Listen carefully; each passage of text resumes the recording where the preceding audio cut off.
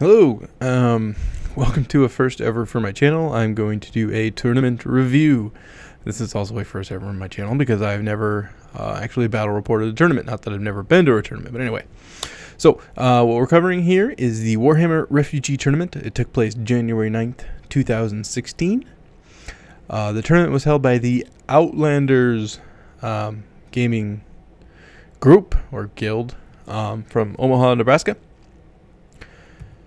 This is just a flyer. I was trying to find like an image or some sort of a more appropriate thing for titling this, but I was like, well, okay. Here's a here's a flyer I saw that they were putting up. So this covers some of the main points of it, though. It was a 1,500 point 3-round tournament. And yet again, it was on January 9th, 2016 in Brookstone Village, Omaha, Nebraska, specifically. It was, I think there was something like 12 or 14 people showed up, signed up and came. So it was not a big tournament, but it was, I think it was 28 people max, and they didn't quite get there. But it was a fairly well organized and hosted event, and we'll get into some more of those thoughts and things about it later. I'm going to go over this section of the video. I'll just go over my list. I'll show some pictures, and I'll just give a general idea of what I was thinking. People have asked for me to put out videos where I instead of just reporting on what happened, to try to give some thought to why I did it. So if you don't find that interesting, I probably would stop watching this video. But otherwise, you can hear me prattle on about this. So I took dwarves. I took dwarves to the tournament specifically because it would, for me to bring a painted army, I would either need to bring my beastmen or dwarves to make up for 1,500 points. The only thing I would otherwise come close is I'm working on Kingdoms of Men, but I don't quite have enough points painted to bring. You didn't have to bring a painted army to this tournament. Some people didn't. But if you don't have enough of anything else to make a full army, I could maybe have made a Kingdoms of Men with dwarf allies. Might have been able to come up 1,500 points, but that would have been pushing it and probably wouldn't have met the synergy I wanted. So anyway, I brought dwarves. So I'll just go over my review here quick. My army list. So as my other videos show, it was a Bulwarker regiment. I put the Brew of Strength on them. My thought was Bulwarkers by themselves are essentially they're just ironclad. They have phalanx and a couple more attacks. They come in the same general layout as the ironclad do. They're defense 5.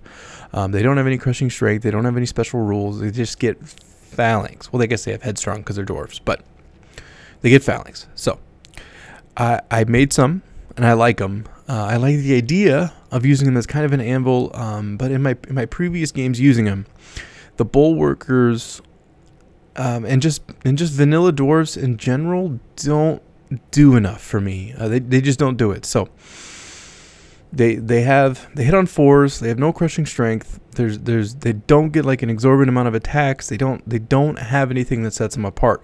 They don't, as I would phrase it, do work in the strictest sense. So they can be okay anvils. They can. You can get defense 6 dwarves. I mean, that's good. You know, the Iron Guard. They're good. They're expensive, and that's another thing about these Bulwarkers is they're expensive. So anyway, I gave them the Brew of Strength, hoping that a little bit of crushing strength, 15 attacks. Hey, as long as I get a round of attacks off, I should get some damage. I should get something out of them. That was my thought. I took a troop of ironclad. I was expecting maybe someone would bring an exorbitant amount of shooting, and so I wanted at least a screen for my shield breakers. And also I thought, well, I could just use them for doing some charge blocking, some redirecting, something like that. Like a troop of ironclad isn't bad. It's like 75 points, defense 5. Yeah, it's pretty good. I mean, for a troop, I like a troop of ironclad. They're not going to do anything. I mean, for the general point, unless someone does something really silly. So I mean, I like them. So I also brought 2 troops of Rangers. Rangers are a excellent multi-purpose dwarf unit. It is multi-purpose in the sense that it is both a ranged attack and combat capable unit. So they have ranged attack 4+, and they have melee 4+. What sets the Rangers apart and why I like them is, well, both Vanguard, it's great. They have movement 5, which is also great. They have crushing strength 1, so they are actually a little better in combat, technically, because they don't have piercing. Now they have crossbows, and it lists them as light crossbows, which it also lists as treat as bows. So essentially they have bows. So they can move and shoot. They can Vanguard, and they have Pathfinder. So they're pretty good. They're a little expensive, 135 points for a troop, but the versatility I can get out of them is just great. Generally, your opponent can't ignore them. For the most part, he's going to have to do something about him, but to do something about him is probably going to take more points than what they're worth. So it's a great little utility to have. So I also brought a horde of shield breakers. I like the shield breakers a lot. Crushing strength 2. A horde is 25 attacks, which is just phenomenal. And I also generally throw brew of sharpness on them. So brew of sharpness is a very expensive magic item. It is 45 points. It is it is as high I think as a magic item cost goes, but it turns them from hitting on 4s to hitting on 3s. So now you're hitting 2/3 of your hits instead of 1/2 of your hits. And with crushing strength 2, you're gonna knock about anything down. Where these guys are great, like you get them into a dragon, you get them into a high defense anything, and they're gonna smack it up. What they're not terribly great as is large units of very high nerve, very low defense things. So think of hordes of zombies, hordes of berserkers, things like that, where their crushing strength is redundant and they just don't have enough attacks to knock one of those things out because they are themselves only defense 4 and they're not that great at grinding. So that's what their port is. They are essentially like my hammer in this army. So I bring a horde of earth elementals. I love earth elementals. I put blessing of the gods on them just to give them a little more oomph. Elementals are just great. These guys, they're defense 6, crushing strength 1, 17 nerve, fearless. So it's pretty good. And shambling. I honestly am a full believer that shambling is a benefit and not detriment. In the end, I think it outweighs the other. So they're great. They can take a charge and they can really dish it out. I think honestly they're just a great multi-purpose unit. You can get them into flanks. You can surge them around. They move 5. So yeah, I like them a lot. I brought an army standard bearer. I wanted a source of inspiring. Obviously, it's good. I gave him the boomstick just so he has something else to do and give me a little more potential for the reach out and touch something sort of event.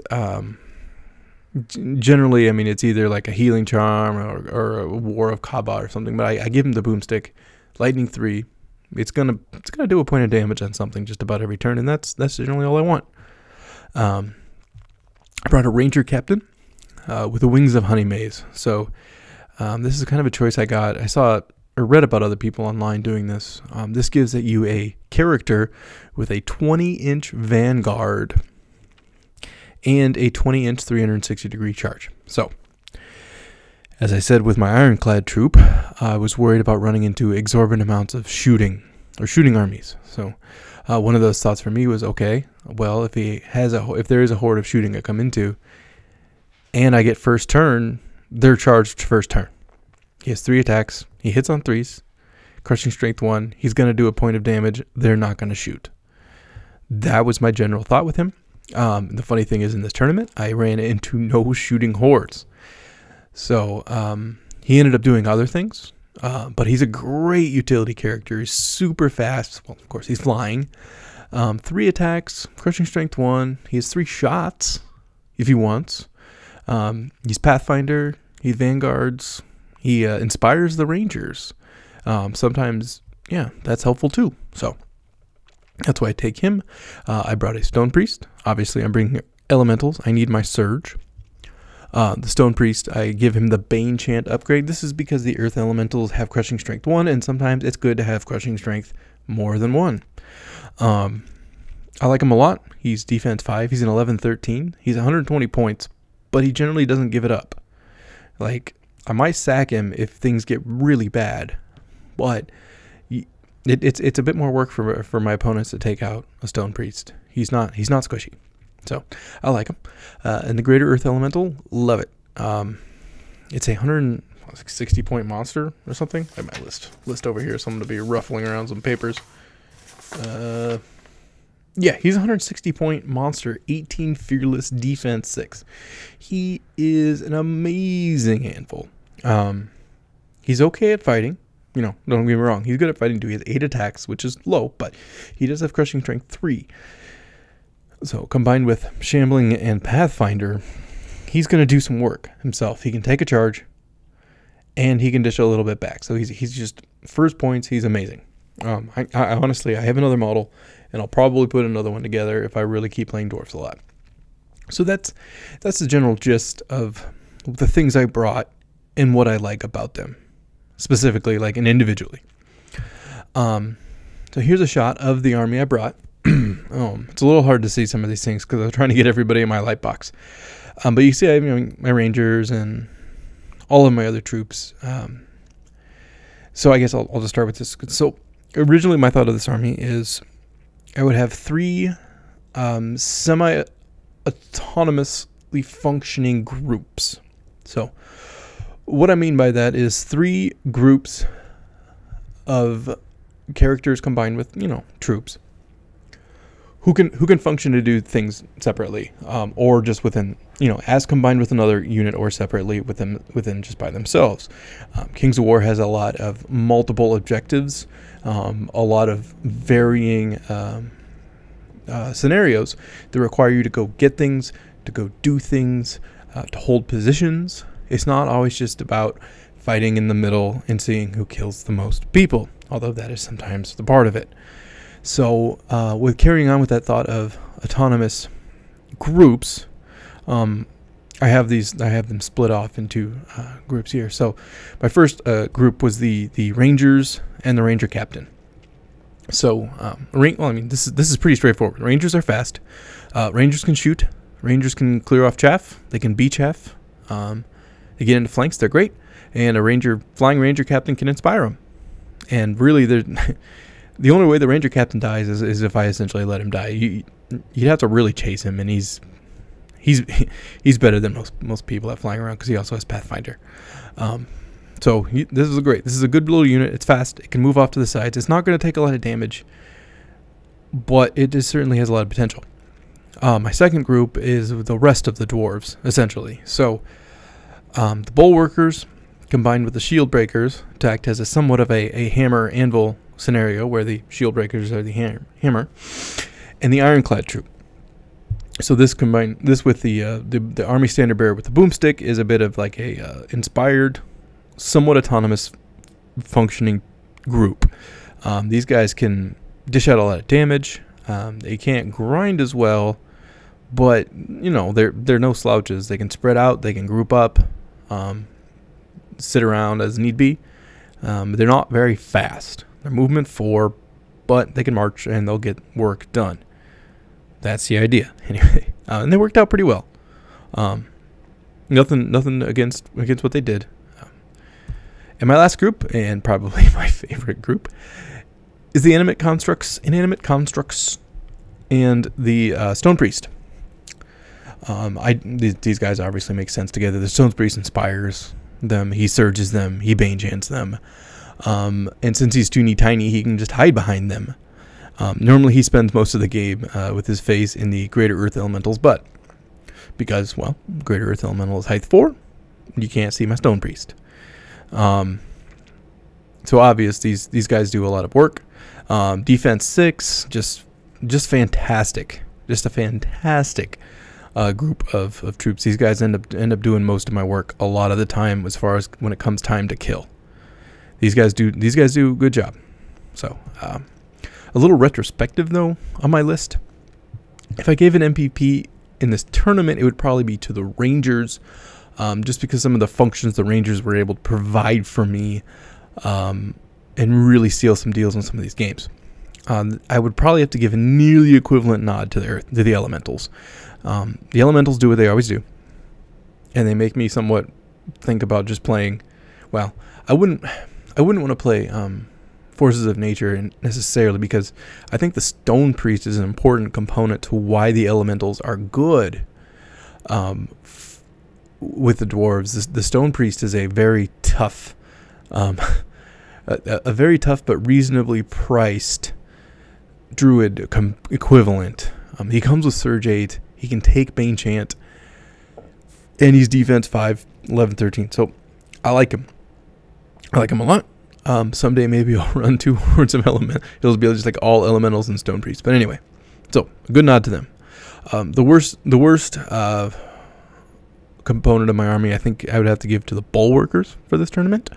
I think it was a bit of just a bold miscalculation on what I was going to be able to do with them, as opposed to, like you say, I think it was a bad part of list building and a bit of bad luck in the game.